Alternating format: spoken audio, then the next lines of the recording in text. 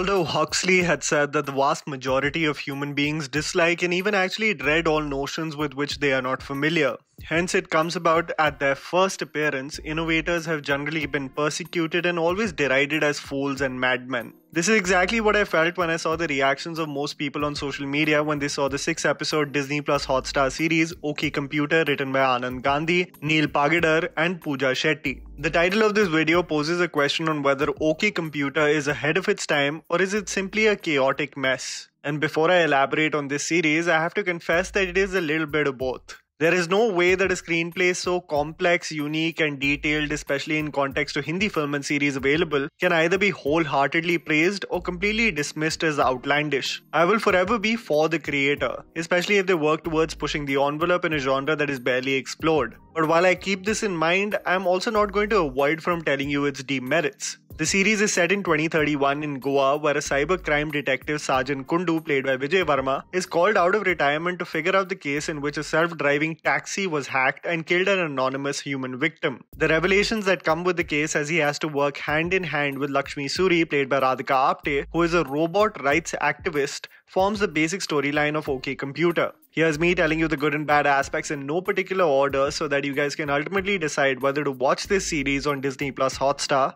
or not. Never seen before. There is absolutely no way that you can create any parallel in Hindi cinema when it comes to the topics that this series explores. The recent development of creators getting a platform to showcase their unique concepts really made my heart happy. Whether it be the concept of time travel through a series like JL50 or the concept of the afterlife through a movie like Cargo, these pieces represent how the OTT revolution has provided a landscape for us to finally explore the sci-fi or fantasy genre. OK Computer is extremely detailed on how we can see a foreseeable future with technology and artificial intelligence, how it develops to a level where it establishes itself as an element in a symbiotic relationship with humans, while we as a population deal with many problems that are still our reality. The concept of singularity when it comes to AI is something that I did not even envision to ever see in Hindi films or series. The reality that AI will have the ability to self-improve or spawn a generation of computers to become far superior than human intelligence is something that can be our reality. This is a world where we have smart holograms and drone superhighways, while at the same time we're dealing with global warming and social unrest. The parallel that comes to my mind with this series is the 2014 film Automata, starring Antonio Banderas, that explores the same protocols that robots are programmed to follow while assimilating in society. Your viewing experience guarantees the exploration of something new when it comes to OK Computer, and I think that is a huge selling point, while most of the time we complain about the same concepts and storylines getting recycled in Hindi cinema.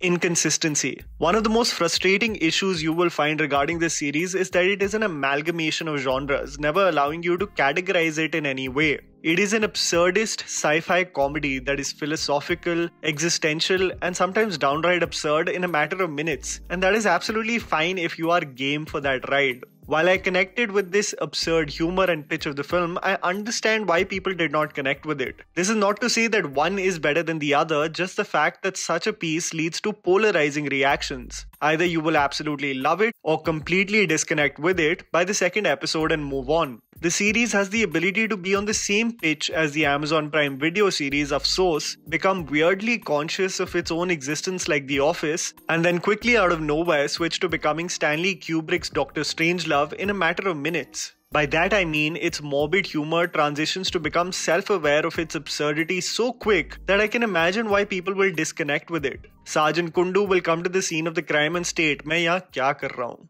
Only for Mona Lisa, played by Kani Kasturi, to say, "मनुष्य ये सालों से जानने की कोशिश कर रहा है."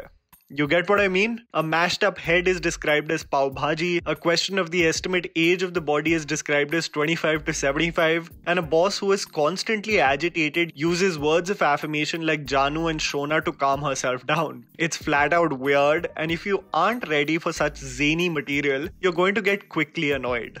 The cast. I think everyone can unanimously agree that the cast of the series represents artists that are supremely talented. I mean, these are regular faces that we consistently praise in everything they feature in and want to see more of in the future. Vijay Verma as Sergeant Kundu is hilarious. His frustration to get to the bottom of the case as well as to come to terms with the reality of 2031 and coexisting with robots is something that is beautifully communicated.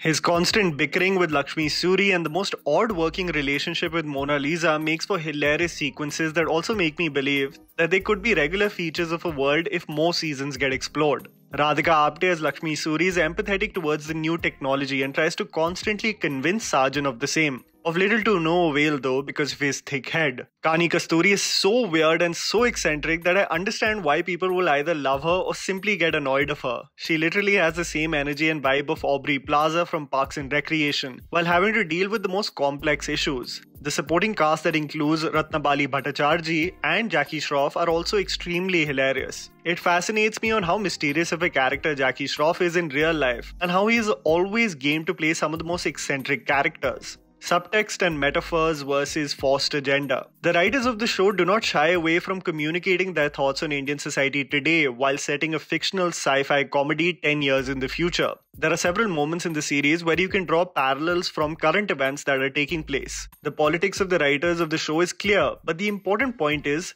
whether this hampers the storytelling or blends in perfectly. Again, just like the inconsistency of this series' pitch, several moments work, but some simply seem to be forced. There are some thought-provoking moments, especially in the writing of this series. One character speaks about how हमारे देश में motto सत्यमेव जयते से सत्य नहीं जीता तो भी चलेगा बन गया है. Or a moment where a character exclaims that हथौड़ा लेके घूमोगे तो कील ही नजर आएंगे. From a robot explaining that jokes सच या झूठ नहीं होते, jokes होते हैं. Several takes on the detrimental effects of idol worship or the utopia that was promised to us versus what we got. There are absolutely compelling moments in this series. But I would also accept that there are several other places where the storyline deviates to communicate the creator's thoughts rather than progressing the storyline. This can be a character expressing how Hindi needs to be spoken by everyone to stay in the country, or fringe groups being let go on the grounds of insanity, or even surgical strikes being sponsored. In several moments, the writing or intention becomes forced, taking away from the inventiveness of the show that I have already praised.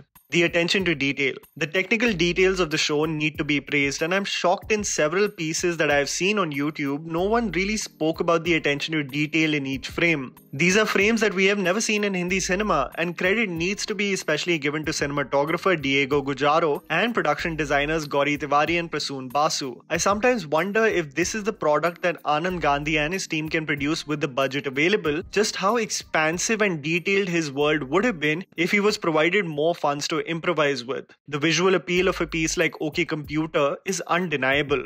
What I have to confess is that the last episode of this series is probably the most frustrating one. All the empathy and connection that you build up with the world and its characters end up in this mashed up, pressy writing conclusion of an episode, as if the creators were forced to wrap things up. When you resort to characters giving you an overview of what has happened till now in a nauseatingly long speech, then you know the episodic series has been condensed, rather than being allowed to explore more. As I mentioned the pros and cons of the series, I hope you understand that this isn't for everyone. And if you're either of these people, it doesn't mean that you don't have taste. It just isn't for you. What I will never stand for is the blatant disregard and disrespect that people have for creators who at least try to push the envelope in a genre that is barely explored. We envision ourselves one day to create pieces like Inception or Interstellar, but we have to start the journey somewhere. You might find the series and its elements problematic or something that you don't connect with, but to dismiss the series as the worst thing you've ever seen really does make creators think twice before taking these risks. We constantly complain about the same recycled material or remakes and remixes and generic love stories being fed to us. The moment someone tries to innovate, we are so quick to dismiss it entirely. Let's hope for the creators to work on more topics around this genre, and hopefully with a much more cohesive and expansive piece that we can wholeheartedly fall in love with.